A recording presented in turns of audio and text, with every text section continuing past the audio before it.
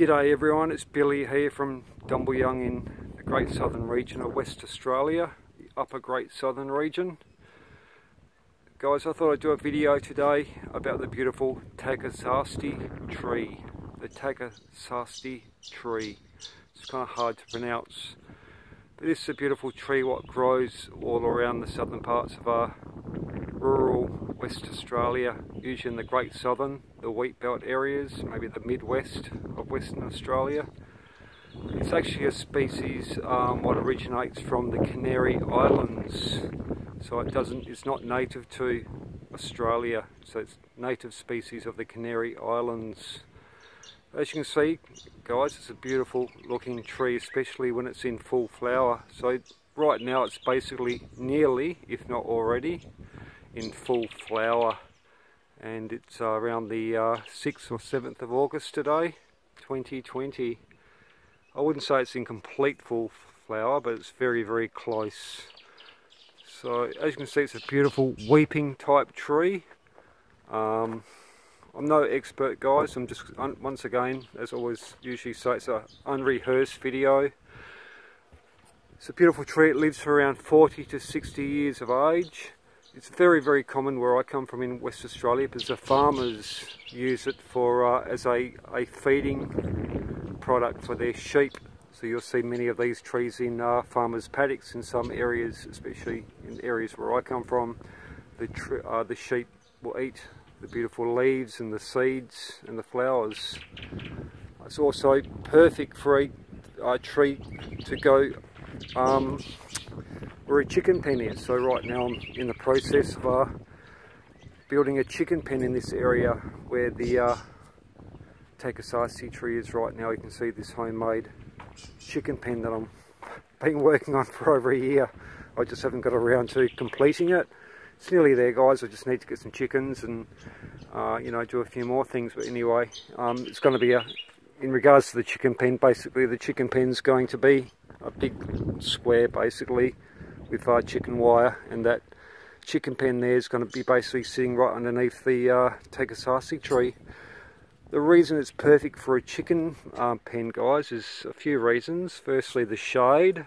It produces a beautiful shade, especially in summer, so the chickens don't die of heat stroke and so forth.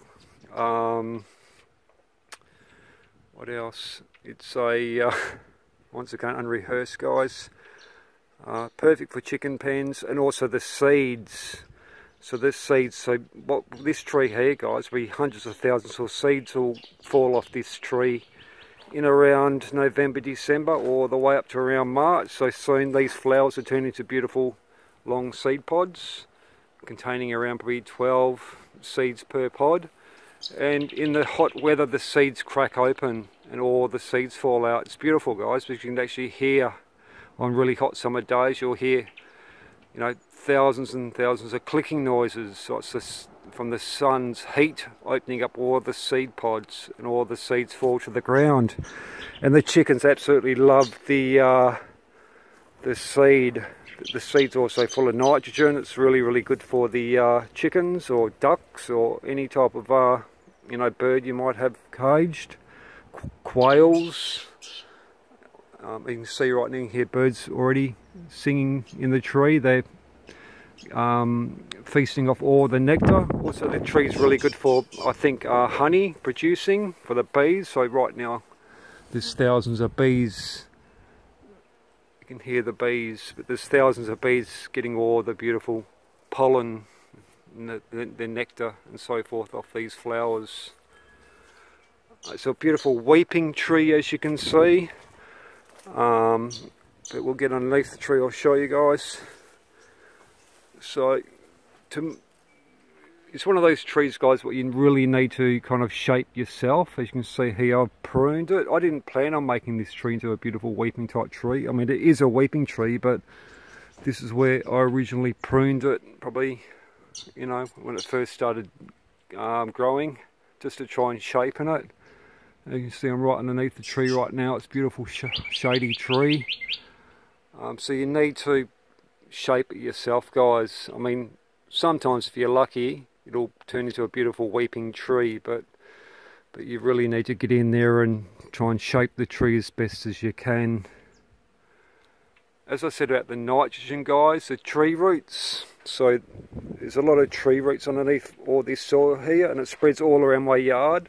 So the tree roots also put in a lot of nitrogen into the soil, and obviously when all the flowers do as well when they fall to the ground. I'm currently raking right now. You can see all these leaves are from the Tagasaste tree, and soon, probably in the next month or so, this whole ground here be covered in white flowers. And yeah, so it'll be literally like snow. So all of these leaves, all these white flowers will fall off just before they turn into seed pods. As you can see, guys, I've already mentioned before, but it's a beautiful weeping tree. As a kid, I've got memories of playing in these trees. Maybe it could be good for a tree house, but you have to be careful, guys, because the twigs can be quite sharp. So especially the little twigs. See those little twigs there? You break those off, and they're quite sharp, especially for kids' feet. So you could be careful of kids playing in these trees. You know, the twigs are like little nails, basically. Whoops. Like I say, guys, it puts a lot of nitrogen in the soil. Probably the worst thing about this tree, you don't want to have it too close to your house, guys. It's not, the reason being is because all these flowers and all the leaves are going to fall off into your gutters in your roof gutters, and they'll block up your gutters. So you don't want this tree planted next to your house. As I said, the roots, so these are some of my vegetable gardens right here resting at the moment, guys. I've got potatoes growing right here. But basically what's going to happen with these tree roots is all those roots are going to sprout underneath this vegetable garden right here, underneath the soil in these rainwater tank vegetable gardens. And these ones here. So basically what's going to happen, or what is happening, is the tree roots from that Tagasaste tree are going to go underneath this rainwater tank, and the other ones I just showed you, my vegetable garden, and probably hundreds of little tiny roots will shoot up into the soil. It doesn't really matter, but you just got to be careful of you know, the roots getting out of control. There are big roots. I've actually got them covered at the moment. So there's big roots coming out from underneath that pile of soil. But eventually that pile of soil is going to be covered in all rocks for my chicken pen. So these rocks over here, guys, for my chickens and for frogs and so forth. So all of these rocks right here are going to be laid on top of all that soil. But like I say, fellas, it's a beautiful tree, especially when it's in flower, like now. Or the seeds, when they crack open, literally tens of thousands of seeds will fall onto the ground. Perfect for chickens to eat, and birds, ducks and quails and any other type of fowl you have. So this tree here I didn't plant either, guys. It just sprouted probably from a bird dropping. So across the road from my house there is quite a few of these Tagasaste trees. It's also called a lucerne tree, or a sheep lucerne tree. So like I say, it's one of the reasons it's coming in where I come from is because farmers use it for the sheep, for feed. The sheep will eat all the leaves and the flowers and the seeds. It's also really quick growing too, guys. Really quick. So within a couple of, probably 3 or 4 years, 5 years, it'll get as high as this tree right now. I think it grows to around 4 to 6 meters in height.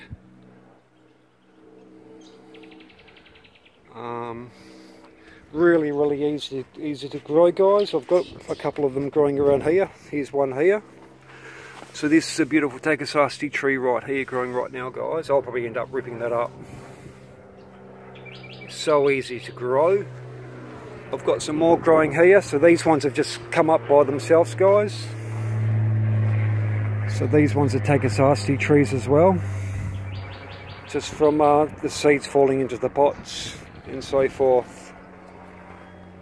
So yeah, that's basically it, guys. I can't send any seeds to people due to quarantine rules and so forth, but if you're in Western Australia, very, very easy to find. Even on eBay, I'm sure you can get seeds, gum tree and so forth. But as I say, fellas, it's just a beautiful ornamental type tree, weeping, not just for a chicken pen either, guys, for a beautiful, to sit up your coffee table and, you know, your little picnic area in your backyard for your friends when they come over for a coffee and cake and some biscuits and so forth. So that's it, guys, a beautiful Tagasaste tree. And this one's will be around 8 to 10 years of age. It lives for around 40 to 60 years of age. And here are the bees.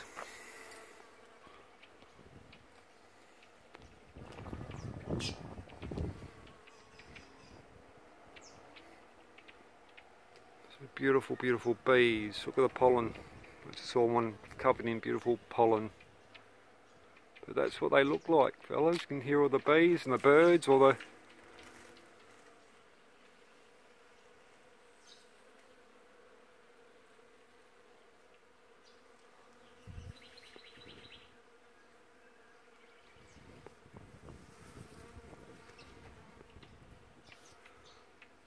So, alright guys, I really appreciate you watching. And like I say, fellas, it's beautiful for mulch. So that's what I'm doing right now. I'm raking this underneath this tree, and it's absolutely beautiful for mulch for my worm farms and for your vegetable garden, compost and everything else, because it literally drops, you know, probably, I don't know, 200 or 300 kilos of leaves and seeds and flowers. So this will stay in flower probably for the next probably month or so, the next 4 weeks, and then like I say, those flowers all fall off and the seed pods will form and create beautiful seed pods. But there's plenty of videos on YouTube about the Tagasaste tree, guys. So it's just a beautiful, like I say, ornamental tree, especially for chicken pens, to keep your chickens nice and cool during summer, and all your other birds of fowls, chickens, ducks and quails and that kind of stuff. Alright guys, thank you so much for watching. So check out on eBay maybe a gum tree, and a very easy tree to grow. You cannot fail at growing this, and very quick growing. You know, within a few years you'll get it to basically this height. Alright fellas, thanks girls and guys, thanks so much for watching, and we'll chat soon. See ya.